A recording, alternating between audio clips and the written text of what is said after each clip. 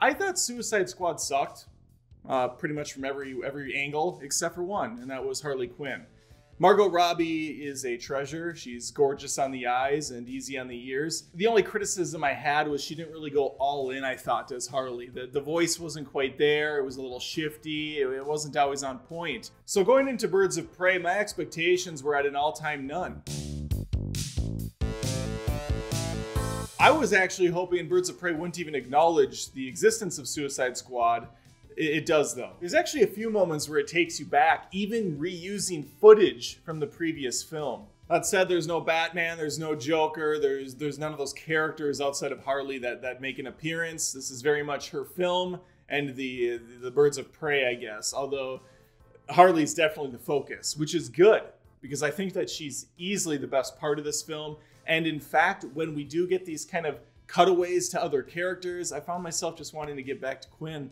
Just getting back to my Margot. The presentation of this movie isn't that far off from Suicide Squad either. In fact, I think there was some inspiration taken from that movie, but they just used it correctly. There is a lot of those freeze frame scribble doodles over guys' face with arrows pointing, saying quirky things, but you can actually read them.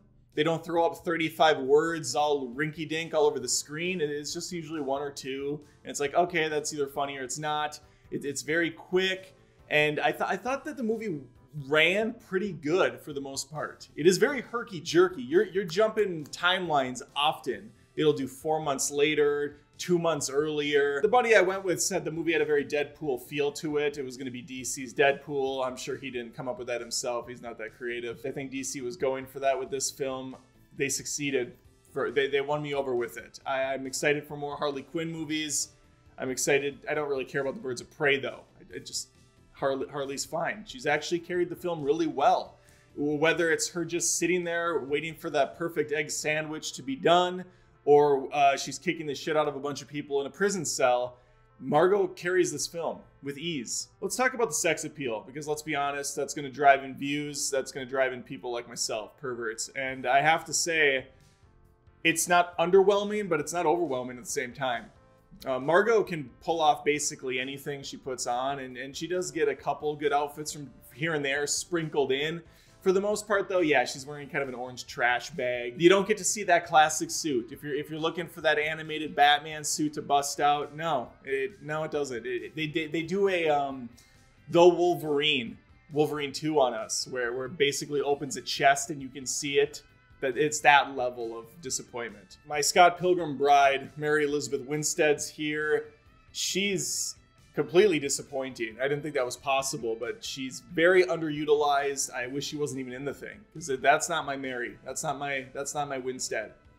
And once again, the Birds of Prey in general, they're there in passing. They get some moments to shine. I don't care. I didn't care about them by the time the credits rolled. I didn't buy it. Black Canary gets probably the second most screen time, played by Renee, I believe is the actress's name. Probably butchering it. I always do. She's a smoke show. She's not very interesting in the movie, but she's very nice on the eyes, except for one thing. And this is a thing that I could probably rant about separately on my second channel. But I'm gonna do it here because it's relevant. She has a goddamn bull ring.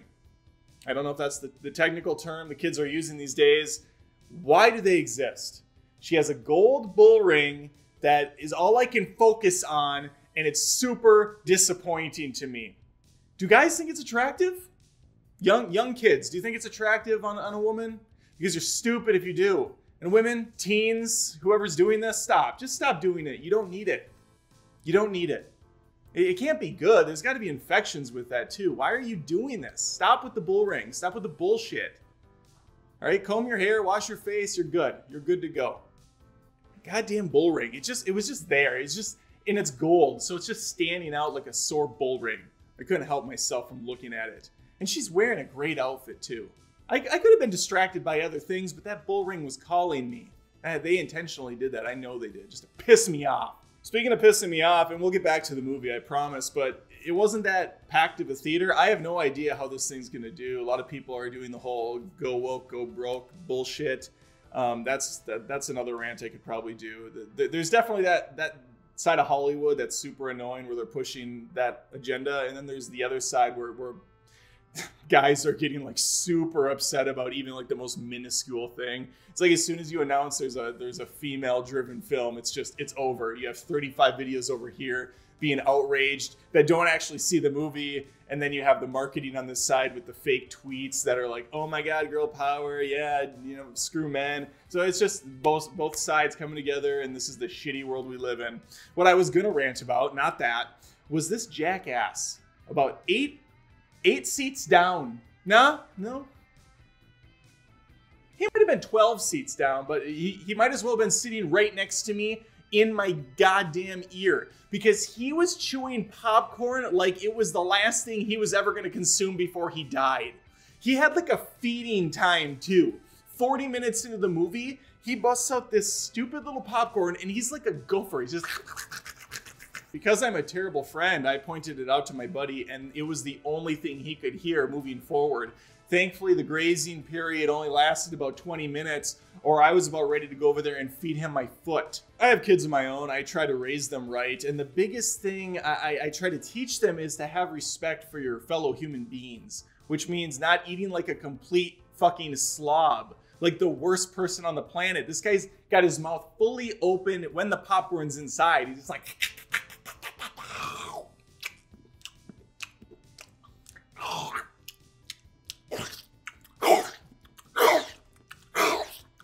Imagine this, just 20 minutes of this.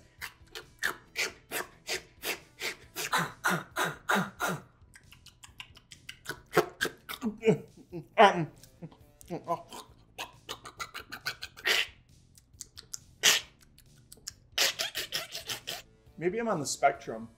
Maybe I'm the problem. Maybe I just pick up on these things that I shouldn't be picking up on. Maybe that's on me. I'm gonna have to do some soul searching after this is done, but let's get back to the film review. Ewan McGregor, the bad guy Roman, blackface, black mask, black skull. I don't know his name. He puts a skull mask on at some point.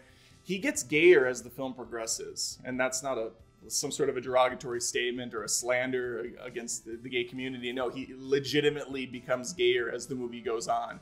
He starts out as this kind of just tough, you know, gritty bad guy. He's cutting faces, he's killing people, and then by the end he's like Bugatu from Zoolander. It wasn't bad. I just wish they would have kind of like started him out that way and just kept going with it, because like gay flamboyant Ewan McGregor is fantastic. That would have been a fun character, but as it stands, he's just kind of all over the place. The other Suicide-esque quality this film has is the soundtrack, which is rampant with music, both good and bad. It did have a song by Kesha. I celebrate her entire catalog. I'm not even joking. Kesha's fantastic. It can often go from song to song to song without a break in between. Feels more like a collection of small music videos than an actual cohesive story. But at the end of the day, I had a lot of fun with it. It comes together nicely.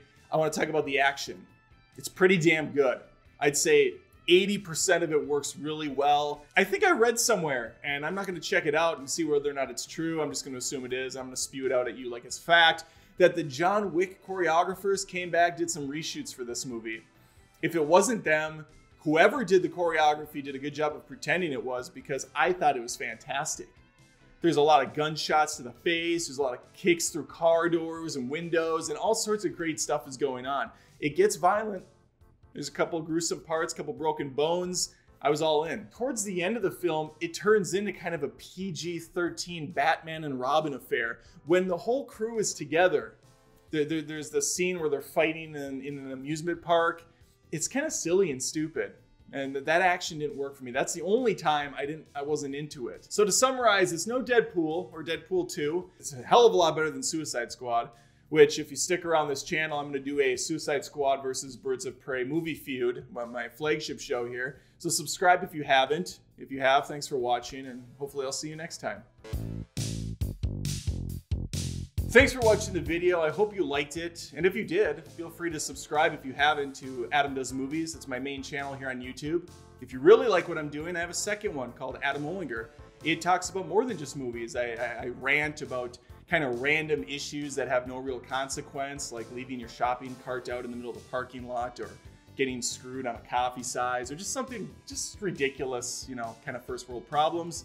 I do have a couple skit shows over there, like The Cringe, where I play a comical character. It's fun, it's dumb, it's loose, and we're having a good time. So yeah, subscribe to both if you want, and I'll see you next time.